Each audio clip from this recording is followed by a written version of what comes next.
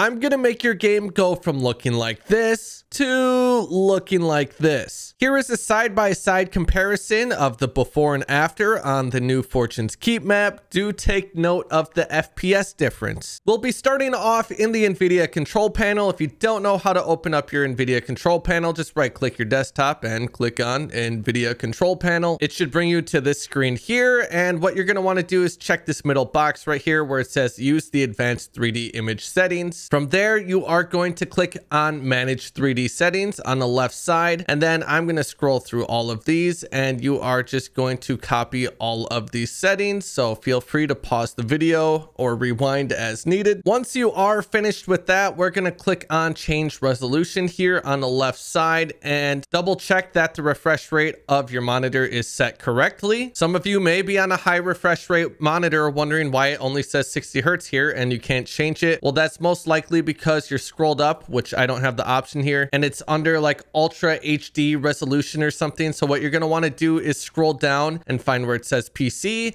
select correct resolution of your monitor, and then you should be able to change the refresh rate from there. Scrolling down, we are going to make sure that use NVIDIA color settings is selected here, and then under output dynamic range, you're going to want to make sure this is set to full. Most monitors are going to have a color depth of 8 bpc. Some of you might have the option for a higher number. If you do have an option for a higher number, make sure you select that here, and then don't forget to apply your changes. From there, we will be clicking on adjust desktop color settings on the left side, and this is arguably the most important part of this video when it comes to visibility and spotting enemies. I no longer use NVIDIA filters, and I recommend that you guys don't use NVIDIA filters as well because they just kill your FPS, and it's just not worth it when you can get something that looks similar using these settings here that won't have any effect on your FPS. So for the brightness here, you're going to want to switch this to 55. For the contrast, we are going to be putting this up to 65. The gamma, we are going to be putting up to 1.2. And don't forget, you can use your arrow keys on your keyboard to fine tune it. And then for digital vibrance, we are going to put this up to 80%. The only issue with using these color settings is that it's going to make your desktop always look like this. And I don't want my desktop to look this super oversaturated and like contrasty when I'm just watching YouTube videos or playing other games or whatnot. So this is one of those things where you're going to have to change it every time before you open your game, unless you don't mind your desktop looking like this all the time. Now in the adjust desktop size and position tab, you are going to want to make sure your monitor is selected here, and then under scaling, select no scaling, and then down here, just double check that your refresh rate and resolution is set correctly still. If you are playing some other games and you happen to notice that your game doesn't completely full screen, just come back here and switch this to aspect ratio or full screen, and one of those should fix it for you. We are now clicked on the adjust video color settings tab over here on the left, and what you're going to want to do here is just select with NVIDIA settings here, click on advanced, and then switch this dynamic range from limited to full. And I know some of you out there might be using G-Sync, so I'll cover that quickly. If you do want to use G-Sync, obviously you have it enabled here. Personally, I don't use G-Sync because I know it adds a little bit of input lag, but whether that's noticeable or not is it's debatable. If you do enable this, make sure you go back into your manage 3D settings,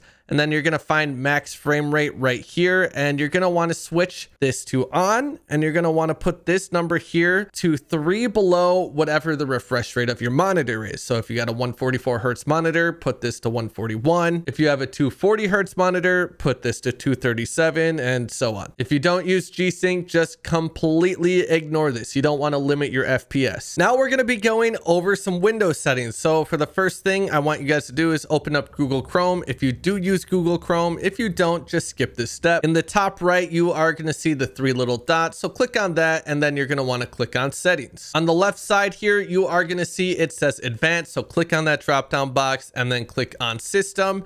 And then you're going to see this option right here where it says continue running background apps when Google Chrome is closed. So make sure you check that off. Otherwise, Google Chrome is going to be running in the background at all times after it is closed. And that is going to be eating up resources, which we don't want because that affects performance. Speaking of things running in the background, the next thing we're going to want to do is go to the search bar on Windows, and you're just going to type in background, and you're going to see it says background apps right here. So we're going to click on that, and then you're just going to want to check this off at the top where it says let apps run in the background for the same reason we did with Google Chrome. This next step is only for my mouse and keyboard players. If you play mouse and keyboard on any game though, do make sure that you change this setting. So you're going to go to your search bar and just type in mouse, and you're going to see it says mouse settings right there. Once opened up, you're going to want to click on additional mouse options here on the right side, and it'll bring up this little menu here. So you're going to want to click on pointer options at the top, and then where it says enhance pointer precision here, you're going to want to uncheck this. Enhanced pointer precision is mouse acceleration, which can affect your muscle memory in game and just make it harder to aim. Now I know that Warzone uses your raw mouse input, but this is something I think anyone should check off if you play mouse and keyboard on any other game, as it can affect your aim in those games. Going back to the search bar again, we're going to be typing in power, and you're going to see power and sleep settings here at the top. So click on that, and it'll bring up this menu here. And from here on the right side, you'll be clicking on additional power settings, and it'll bring up another menu where you can choose your preferred plan. Now you're going to want to do high performance here, and if you don't see it, it might be hidden under the show additional plans. If you have something that says something along the lines of ultra performance, do make sure you check that one instead. Next, you're going to want to go to your search bar again, and you are going to type in game mode, and you'll see it says game mode settings here. So click on that, and it'll bring up this menu here. Now on the left side, you're going to want to click on Xbox game bar, and you're going to want to check this off here at the top. Now, if you do need the Xbox game bar for whatever reason, just don't turn it off, obviously, but it can affect your performance. So we do want this off. And then we'll go back to the left side here where it says game mode. Make sure game mode is turned on. And then on the right side here, you'll see it says graphics settings. Click on that. And we're going to check this on where it says hardware accelerated GPU scheduling. Now, if you do stream or you record videos or whatnot on the same PC you are gaming on, you do not want to turn this on, as it can have some issues with your recordings and streams or whatnot. So do keep that in mind, but you will now have to restart your PC. So once you are done watching this video, just don't forget to reset your PC. For the in-game settings, we're going to be starting here in the graphics tab under display. And as always, I recommend you guys play in full screen mode for the least amount of input lag and the most FPS possible. Under screen refresh rate, just double check that your correct refresh rate is selected here and that your render resolution is set to 100. Dynamic resolution, we want this disabled. Aspect ratio, we want this on automatic. Sync every frame, otherwise known as VSync, we want this disabled. If you're having a lot of screen tearing and stuff, yes, VSync can fix it, but VSync also adds noticeable input lag, which you do not want in a first-person shooter. Now, for your custom frame rate limit, here's what I would do. I would put this to custom and then click on the advanced tab here, and I would put the gameplay custom frame rate limit all the way up to max, and then put the menu and out of focus custom frame rate limit to 60. If you just set this to unlimited, your computer is just going to be running at its full potential at all times when the game is open. This kind of gives the computer a little bit of a break when you're in the menus waiting for a game. Now, brightness should be pretty self-explanatory. You just follow this little chart thingy on the right side. Just adjust your brightness until the logo in the middle is barely visible. Display gamma, we want this at 2.2. If you are playing on actual TV, you could put this on 2.4, but I think most of us who are playing on PC are using monitors. NVIDIA highlights, we do want this disabled. If you enable it, NVIDIA is just going to be recording a bunch of random stuff, and that's going to eat up space on your computer. And then NVIDIA reflex low latency, we do want this enabled. Moving on over to the quality tab, and yes, this will pop up. Don't forget to apply your changes. We're going to start at the top here with field of view. I personally use 120, and I recommend you get used to using 120 as it's going to give you the biggest advantage in game. From there, you're going to want to click on advanced and switch your ADS field of view to affected. If you ever watch the big streamers and it looks like they have zero recoil, that is because of this setting setting combined with the field of view being at 120. Camera movement, you want this on least. You don't want your camera shaking around an insane amount when you're in the game. That's just distracting, and I don't think anyone wants that. Streaming quality, we are going to put this on normal. This is just going to make the game look a little bit better. And then texture resolution. I have a comparison here of texture resolution on both low and high.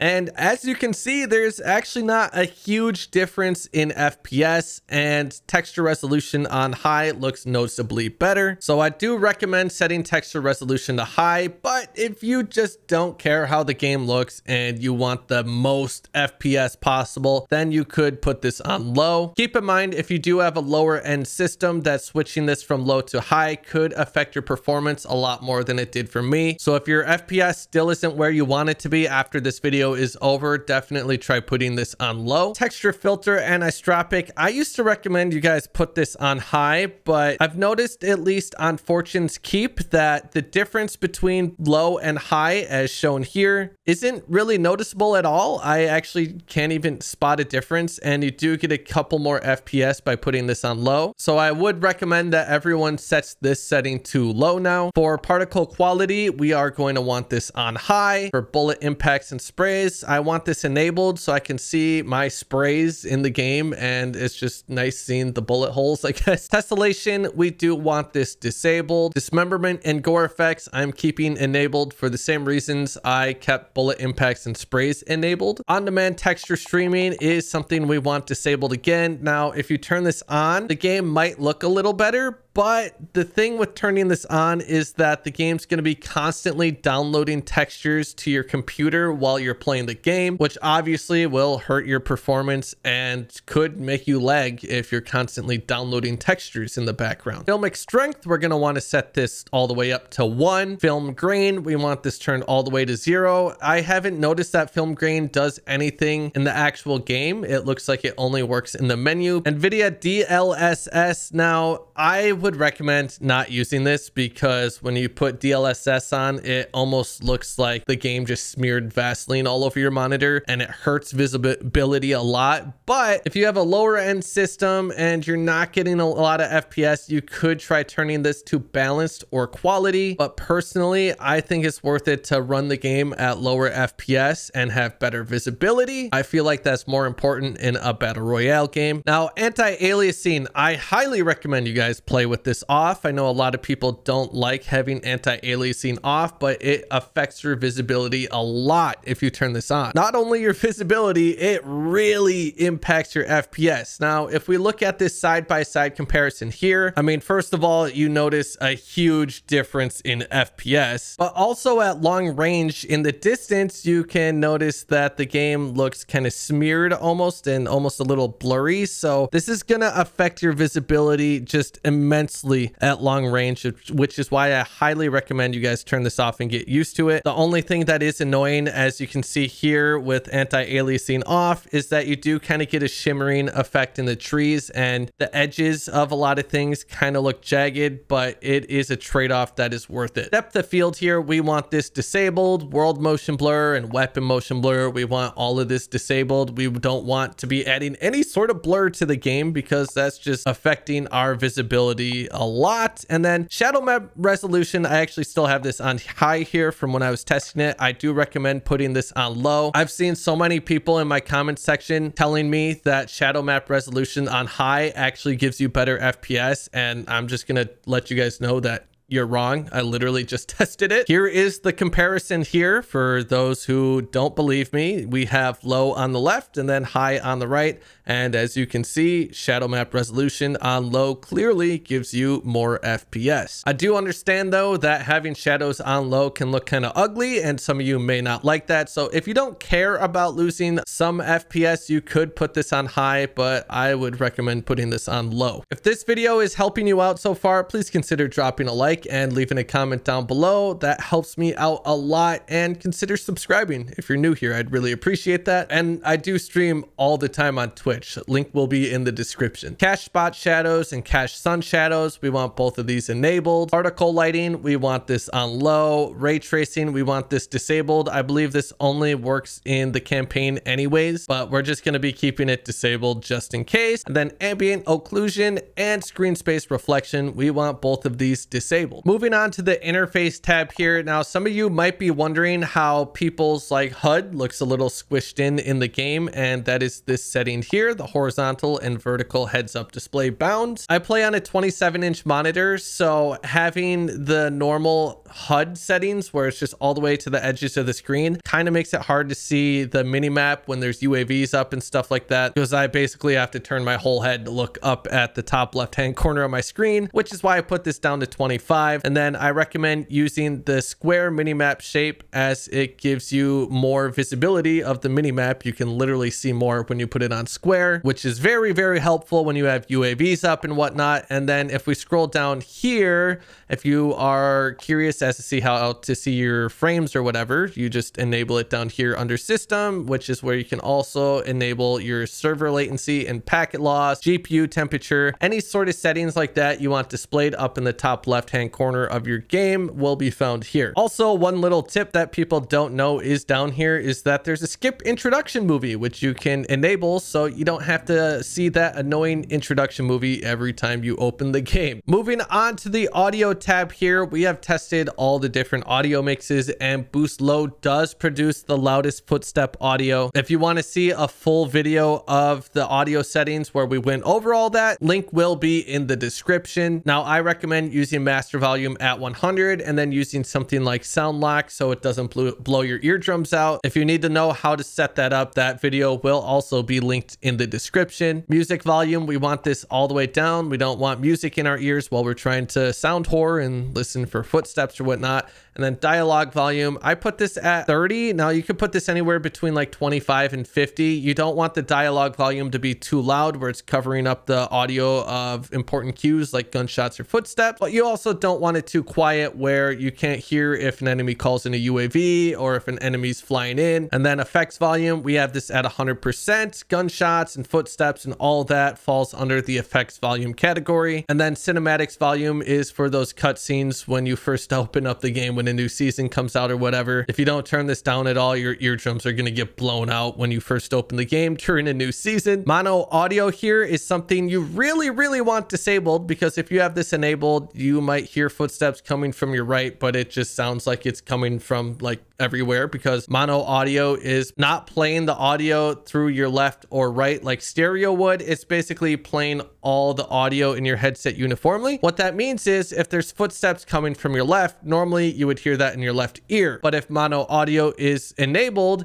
you're going to hear those footsteps in both headphones, and you're not going to be able to tell where it is coming from. And then scrolling down, the rest of the audio settings here are pretty personal preference, but here is all my settings that I use. I won't be going over controller settings because I don't feel I'm qualified enough to be going over controller settings, but I have been using controller a little bit to figure all these settings out. And oh my God, I'm terrible with a controller now. But if you want to see me use a controller at all and try out these settings live, link will be in the description. I stream a lot on Twitch. For the keyboard and mouse settings, I do play on 800 DPI, and currently I am playing on 5 sensitivity, which has been feeling a little fast for me. I'll be honest, I change my sensitivity all the time, even though I know it's terrible for me and my muscle memory, but I just like messing with settings. A little tip for the mouse and keyboard players out there: if you click advanced here under the mouse sensitivity, you'll see helicopter sensitivity, airplane basic, and airplane advanced sensitivity multipliers. If your sensitivity feels way too slow when you're trying to turn a helicopter or a plane in the sky, like you're just swiping your mouse all over the place, this can help cranking all 3 of these settings settings all the way up. Do keep in mind though that if you hop in a turret in one of those helicopters, your sensitivity will just feel extremely fast. For ADS sensitivity mode, I prefer using relative. You can switch it to legacy if you want your ADS sense to be the exact same sensitivity as your hip fire sense, but this can make your sensitivity feel just way too slow when you're ADS'd with high zoom optics. Whereas with relative, your sensitivity is going to feel the exact same no matter what zoom level you're at, no matter what optic you're using, whether you're hip firing or not. I'll just scroll down to the end here so you can see the rest of my settings and mouse acceleration, filtering, and smoothing. Make sure these are all the way down at 0 and disabled. Moving on to the movement tab here, you want your slide behavior on tap. That's going to make it a lot easier to slide cancel. Switching your automatic sprint to automatic tactical sprint is going to make your movement so much better once you do get used to it, and I highly recommend switching to it. You're just going to become a better player overall once you do get the hang of using this. Now, keybinds are personal preference, but if you're new to PC and looking for some keybinds, I guess you could start with these. These are what I personally use. Now, what works for me might not work for you. Under weapons and equipment here, a big one is armor plate behavior right here. You want to switch this to apply all, so you only got to click your armor plate button once and it'll just keep applying plates until you cancel it. And then scrolling down here, we do have all of my keybinds for my weapons and equipment. Again, this is personal preference, but you can use this as a reference if you're new to keyboard and mouse. Under kill streaks and vehicles, this is all just keybinds, and like I said, this is just all personal preference, so you can use these as a reference, or if you just want to see what I use. Same thing with overlays and shortcuts. I am just going to go over for all of these keybinds for you guys just because people do ask sometimes. But if this video did help you out at all, please consider dropping a like and leaving a comment down below. Also, subscribe if you're new here. I'd really appreciate that. We upload these settings videos every single new season, as well as a lot of other videos. And I'll see you guys in the next video. Here's the web. Peace.